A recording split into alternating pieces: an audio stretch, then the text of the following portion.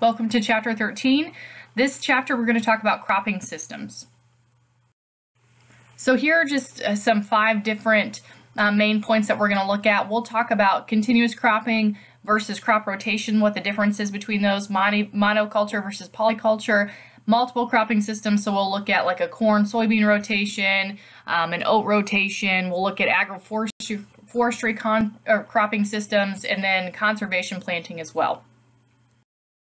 So some key concepts. What we're going to talk about this mini lecture is the difference between continuous cropping and crop rotation and how they're 2 different type of systems.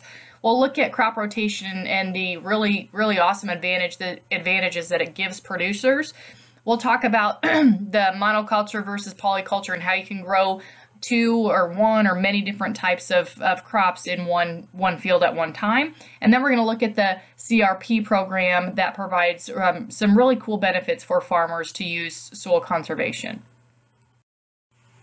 So, cropping systems. This just helps that producer enable the management of crops efficiently and use the different variables like climatic variables and soil resources that they have to their best interest and to their best ability. So what does it kind of give us? A huge diversity of biodiversity. So it's going to be able to give us a richness or a number of species of that main plant. It's going to give us an evenness distribution among the entire field. So it's going to be able to grow many different types of those species, but at an even number. And then the biodiversity, so the macro and micro organisms that are living in that system, whether it's an agroecosystem or an ecosystem, are very important. So differences between continuous and crop rotation. Continuous is growing the same crop in the same field for 2 or years or longer. And there are some crops that are used for this, and it has really good money incentives. So you're able to make a little bit more money in some cases, in some crops. But there's much more that goes into it, much more specialization that will go into the management part and the growing part of that crop, and we'll talk about those this chapter too. So crop rotation, that's just the sequence of different crops that are grown over years in the same land, and that might vary in the diversity of those crops, in the length that it's grown, in the different hybrids or varieties that we have within those crops. So that's pretty easy to define once we'll go through some of them to show you. So this is a continuous cropping versus crop rotation. This is just an image for you to see. So on the very left-hand side, you can see corn 4 times. So that's just planting continuous corn in the same field for four growing periods or 4 years. A corn-soybean rotation would be growing corn 1 year, soybeans the 2nd year, corn the 2nd year, or the 3rd year, excuse me, and then soybeans the 4th year. And then there's a corn, soybean, alfalfa rotation that's used for different types of farms, like dairy farms. So they'll grow corn year 1, soybeans year 2, alfalfa year 3, and year 4. So this is a corn soybean rotation. So this is a 2-year rotation. We see this a lot more in the Midwest than we do in any part of the country in the United States. We do it for a couple reasons. One being that these 2 crops, corn and soybeans, are pretty high value. So many countries throughout the world buy our corn and soybeans, which is really good for farmers and ranchers. But if there's some sort of natural disaster, or if the market kind of plummets, then that could be pretty intense when it comes harvest time or comes storage time. So we can actually cover these crops by a price support program through the Farm Bill. We're actually getting a new Farm Bill that just passed as I'm doing this lecture. It passed yesterday.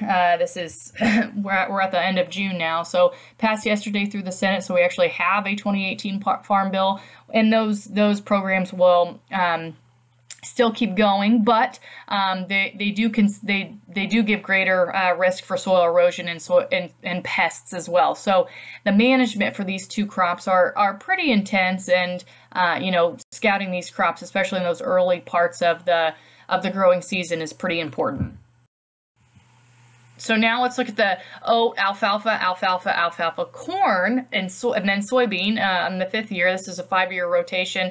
We look at this for more of like a, you're using the grain, you're using the straw for livestock feeding and bedding. So this is more towards those dairy farms in the northern part of the United States. A lot of dairy farmers, to offset costs of feed and bedding, will do this. So very, very huge when you're talking about nitrogen, because it's very self-sufficient. So very little fertilizer has to be thrown on there, and that crop gives a break in some good weed or some very invasive weed cycles, which is awesome. So a sugar beet, soybean, or a dry bean, also then wheat or corn. You can do a wheat or corn. This is a 3-year rotation. This is more seen in the western part of the United States, so Colorado, you know, those different climates. You can see, especially where sugar beets are grown. So sugar beet is going to be your cash crop, depending on the year with soybeans. But this is designed to reduce some disease, so like root rot. You're not going to see much of that if you use this rotation. And then you can play around with the wheat or corn, just depending on how that wheat or corn will grow at in the climatic variables that you have. All right, so now here's a oat, or a red clover, or alfalfa, then a corn, soybean 3-year rotation. This is sometimes it's modified because of the corn soybean rotation, because that produces you're able to plow down those legumes for nitrogen for that corn crop of those oats or that red clover or alfalfa. You're able to use that as kind of a green manure crop to just input nitrogen, and a lot of organic growers will do this too.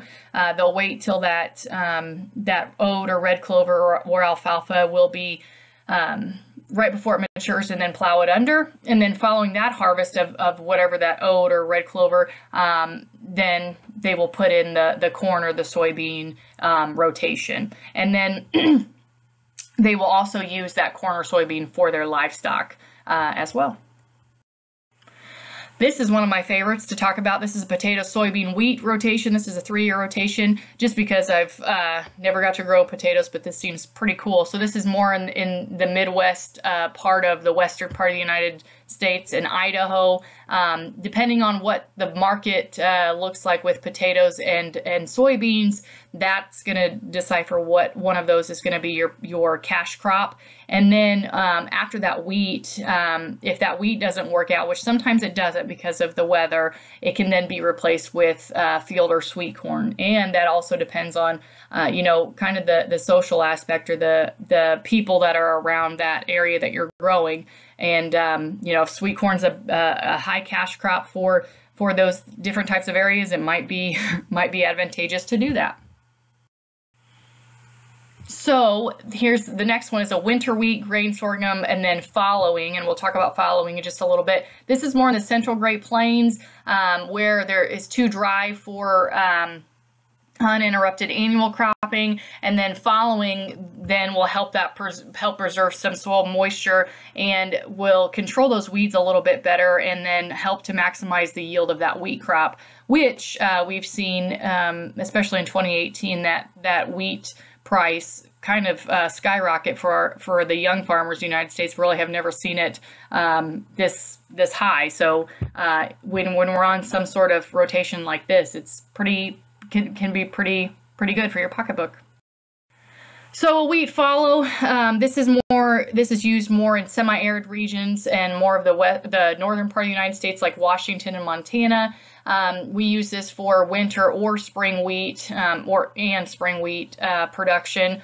And this is where when we're looking at market, if we don't follow that wheat, then, or if we want to follow that wheat, peas can actually do that. You can actually plant peas, and if that market is where it should be, and you're going to be able to reach above your break even.